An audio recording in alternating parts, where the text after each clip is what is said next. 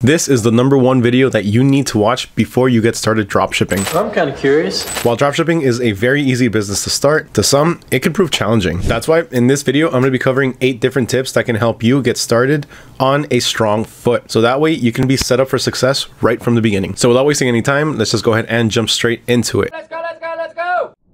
So the first tip that I'm going to give you is one that's very broad, and it's one that's given to pretty much anybody in any niche, in any business, or pretty much in any part of life. And that is, do not be discouraged, keep going. Now, I know that's cheesy. I know that you hear it all the time, but think about it this way. Dropshipping has a very low barrier to entry. That means pretty much anybody can get in. So because it's so easy to get started in the business, that means there are going to be a lot of people competing against each other. But don't let that discourage you. One of the most important things that you need to learn when it comes to dropshipping is to keep going. I don't stop. And the way that you keep going is simply by just trying new things. So let's say one product that you're selling isn't selling at all, and your marketing just isn't doing its job. It's not bringing any customers and it's not getting you any sales. So what do? Well, you tackle it from a different angle. Either tackle your marketing from a different angle, try to market your product differently, target a different demographic, maybe even try selling it on a different platform. Let's say you decide to start dropshipping on Etsy, for example. If you're selling on Etsy and you're selling things like headphones, that's not going to work. You're not going to be able to get many sales on Etsy for electronics, specifically because people don't go to Etsy looking for electronics. For the most part, in that particular category,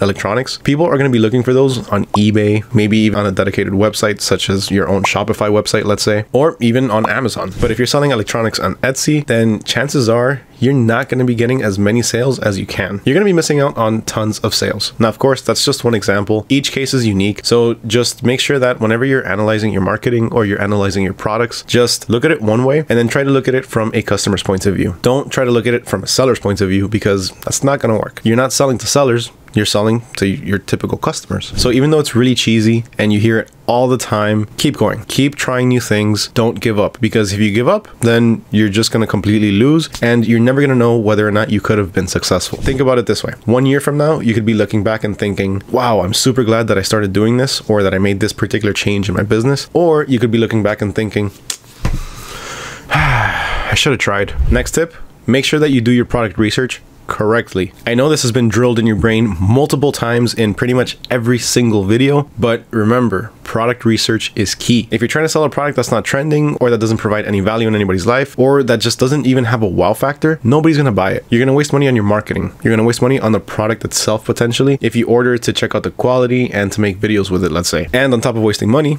you're also wasting time. What a waste of money. I'm not gonna go too deep into this because, like I said before, this is drilled into you in every single dropshipping video. And I'm pretty sure that if you're watching this video, you've watched other videos before and you're gonna keep watching more videos. But remember, don't try to sell just anything, and don't try to sell what you like. Make sure you look for products that other people like. Make sure you look for products that customers like, products that are trending, products that have a wow factor, products that provide value to somebody's life. Don't get too personal with these products, because a lot of the times you're going to be selling products that you would never in your life use yourself. Tip number 3, make sure you have quick shipping. Always remember the importance of shipping. Do you purchase a lot from AliExpress or CJ dropshipping, or do you purchase from Amazon? Be realistic. More than likely, you're purchasing more than often from Amazon, just because you're going to get your product a lot quicker. Now, our customers, a lot of the times, they do the same thing. But if you follow the previous tip and you sell products that are trending and provide a wow factor, then chances are your customers aren't going to mind waiting a week or two. But that's about it. Don't go more than a week or two. If you're selling products that ship in a month, your customers are not going to like that, and they're not going to come back, and they're not going to make any more purchases. On top of that, halfway through, maybe 2 or 3 weeks into the shipping, they might even contact you and tell you, hey, I don't want my product anymore. It's taking way too long. Or where's my product? I want a refund. Or where's my product? Give me some sort of credit for the wait and for the inconvenience. Every single person is spoiled by Amazon, even if those people are not necessarily our target audience. Remember that we target impulse buyers. The people that we're targeting are people that like to make purchases spontaneously. They see something, they want it, they purchase it. We're not targeting the people that think like you and me, thinking,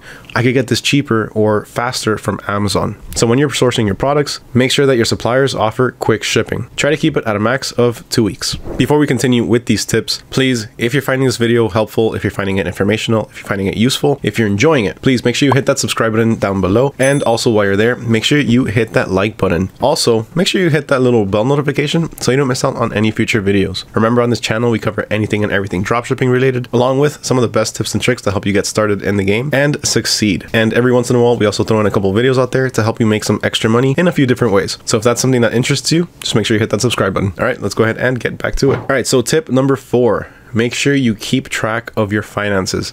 This is absolutely crucial, especially if you want to scale. Now, when I say keep track of your finances, I don't just mean make sure you know how much you have in your bank account. Also, keep track of anything that has to do with money, your expenses, your profits, how much you have to pay in taxes. These are all extremely crucial things. So when it comes to actually keeping track of your money, one thing that I highly do suggest is to get a separate bank account. Now, when it comes to getting a separate bank account, I can understand that some people can't get a business account, and that's totally understandable. Personally, I actually have 2 personal accounts. Every single time for some reason that I apply for a business account, even though I use my own EIN or employer identification number, and I have all the paperwork set up the way it's supposed to be, for some reason I keep getting denied, and they keep telling me I have to go into the branch itself to complete the process. Now, ain't nobody got time for that. Ain't nobody got time for that. So I just made a second personal bank account, and I'm just using that one. So always make sure that you have your money for your business separate than your personal money, because if you start dipping into your business account accidentally, then that's something that could become a habit. You might not notice when you're using it, and at the end of the day, you get an order for a couple of items and you can't cover that purchase. So then you have to scramble to figure out how you're going to pay for these items to have them shipped out to your customer. Or even worse, the transaction might actually go through and you could potentially get an overdraft fee and then end up owing a lot more money to your bank. Now, as far as the taxes, this is also something that's extremely important, and this is really going to depend on where you're dropshipping. So if you're dropshipping in the US or if you're dropshipping in the UK, it's going to be 2 completely different laws. So just make sure you check out the local laws for the country that you're dropshipping in, so that way you can have your taxes squared away and not have any issues. Because trust me, when it comes to taxes, the government will come after you. Do not mess with the government and their taxes. They want their money and they will take it from you whichever way they can. Now, if you're having troubles with actually opening up a bank account for whatever reason it is, or you don't have access to be able to put your money in a separate account, one other thing that you can do is you can use a platform such as AutoDS, where you can actually load up a balance that you can use for your purchases. Now, in order to do this, of course, you are going to need an account with AutoDS, and if you want to get started right now, you can get started for just $1 for the trial period. Okay, so right now I'm signed on and I'm over at the marketplace. So what I want to show you over here is the balance. So here what happens is whenever you receive an order in your dropshipping store, whether that be on eBay, Amazon, or Shopify, the order is going to go through AutoDS and the entire thing is going to be automated. So the order fulfillment process will be automated. So somebody purchases a pair of shoes from your dropshipping store, that order is going to get rerouted directly to AutoDS, and then AutoDS is going to sign on to your supplier's website. Typically, it's going to end up using your credentials, or it's going to use its own AutoDS credentials. This is really going to depend whether you're using fulfilled by AutoDS or automatic orders. Now, automatic orders will use your bank account and it'll use your credit card details. So for this, we're actually going to focus on fulfilled by AutoDS. Now, with fulfilled by AutoDS, what ends up happening is instead of AutoDS taking the money from your credit card or your bank account to purchase a product to ship to your customer, it's just going to end up using the balance that you top up. Now, topping up your balance is super easy. All you have to do is log into your account, and then up here where it says balance, just hover over it and then click on load. Then you just go ahead and choose how much you want to load up, and that's it. Next time you get an order, AutoDS will take the payment from the balance that you loaded. Then after it does that and it places the order, it's going to wait for your supplier to actually fulfill the order and submit a tracking number. Once your supplier submits a tracking number, then AutoDS will go ahead and take that number and update your customer along with the marketplace that you're selling on. All right, the next tip is choose a niche. Now, I know a lot of people say that you can go with a general store and you can make a lot of money because you can sell a little bit of everything. Now, that can be the case, but a lot more people typically have better success when they niche down. When you niche down, you can target a specific demographic of people and you can test different targeting methods, different marketing methods with that same group of people. So that way you can see what works. Also, when you niche down, your store gives the presence of professionalism. So since you're specializing on a particular product, people are going to get onto your website, they're going to look around and they're going to think, well, these people really know what they're doing. They specialize in this particular product. It must be quality items. Whereas whenever you go to a general store, you look around the website, you see that they have a little bit of everything, and you're not going to really know whether or not the items are of quality or not. Of course, this isn't always the case, but generally speaking, as a first impression, that is what goes through most people's minds. All right, tip number 6. This is one for pretty much the older people, because I know a lot of people are very resistant to change and they don't like learning certain things, but you need to get on social media, whether it be TikTok and Instagram. Get on TikTok and Instagram. Facebook is great, but primarily it's for the older generation, and a lot of the times you're just going to be running a few ads on there. If you want to target a wider demographic of people, get on Instagram Reels and get on TikTok. But what if you don't know what you're doing? What if you don't know how to post a video on TikTok, or if you don't know how to post a video on Instagram? Well, figure it out. The same way that you're watching this video to learn how to dropship, you can watch a video to teach you how to use TikTok, or you can watch a video to teach you how to market on Instagram. We're all part of YouTube University, so we need to use it to its max potential. We need to get as much information from the YouTube platform as we can. So if you have any questions, just look them up on YouTube. Chances are you're gonna find a video that already covered it. But personally, my recommendation is just go ahead and order an item. Let's say you decide to sell a particular dog item or something for your puppy. Go ahead and order that item. Make a fun little video with it. If you don't know how to make a video, or if you don't have ideas on how to make a video, just get on TikTok and start scrolling through it. If you don't find anything, just go to the search and search up hashtag dogs or dog toys, or hashtag TikTok made me buy it dogs. So if you're a boomer that's dropshipping, then get off of Facebook and start learning Instagram and TikTok. If you're a millennial such as myself, then you're probably on all three of them. But if you're not, chances are you're going to be specifically on either only Facebook or Instagram. So if that's the case, get off of that and start on TikTok as well. If you're Gen Z, get on Facebook, because I'm pretty sure you're already using Instagram and TikTok. And if you're Gen Alpha, that probably means that you're turning about 13 or 14 right now. So if you're watching this video and you're Gen Alpha, you're off to a really good start. Keep learning and secure that bag, buddy. You got this. And tip number 7 and 8 is actually going to be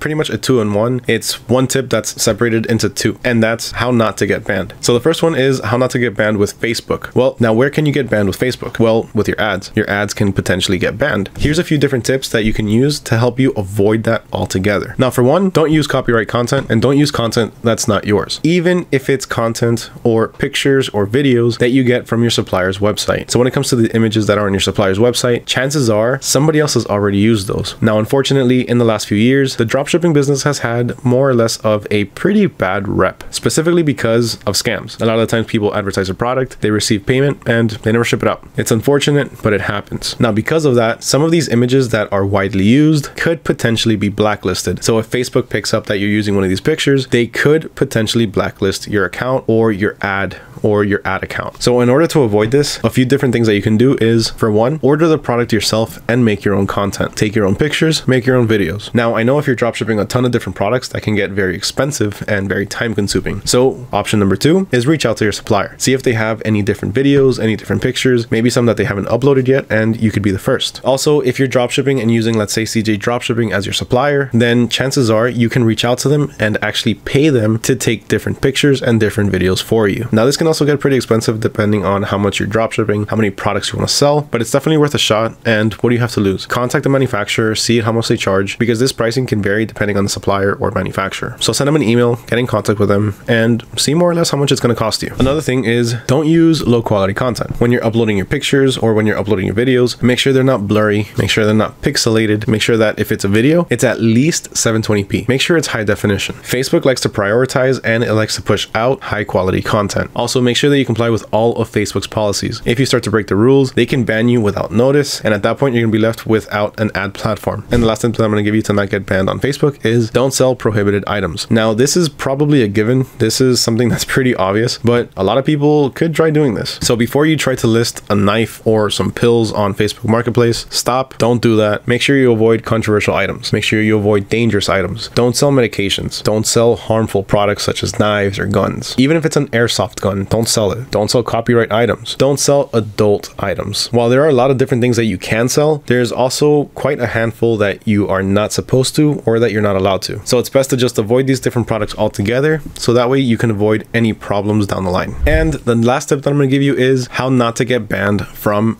Amazon. So if you're using Amazon as your dropshipping supplier, then chances are you're probably using your account, and that could potentially put your account at risk to get banned or to get flagged. Now, in order to avoid this, one of the easiest things that you can do is go back to what I mentioned earlier about using the balance on AutoDS and use Fulfilled by AutoDS. Remember how I mentioned that if you're using Fulfilled by AutoDS, it's going to use a balance that you top up, and it's going to use the AutoDS credentials to log into the supplier? Well, that's exactly what's going to happen. Instead of AutoDS logging into your Amazon account and you making the purchase or you logging in yourself and you making the purchase, AutoDS is going to log in using its own Amazon credentials. So that way you can completely forget about getting banned or getting flagged. Using a service like Fulfilled by AutoDS through AutoDS can be extremely helpful in terms of bans and flags. And those are my 8 tips to help you get started dropshipping. These are things that you really need to keep in mind before you get started dropshipping, so that way you can get started on a strong foot and you can set yourself up for success from the beginning. Huge thank you to everyone for watching, especially if you made it all the way to the end of this video. That, as always, tells me that you're finding some sort of value in my videos, and I really appreciate that, and I'm really glad that I can help you in any way in your dropshipping business. So if you did find this video helpful, please make sure you hit that subscribe button, make sure you ring that little bell notification so you don't miss out on any future videos, and while you're there, make sure you smash that like button. Huge thank you once again to everyone for watching all the way to the end of the video. Once again, my name is Mario with AutoDS. I'll catch you guys next time.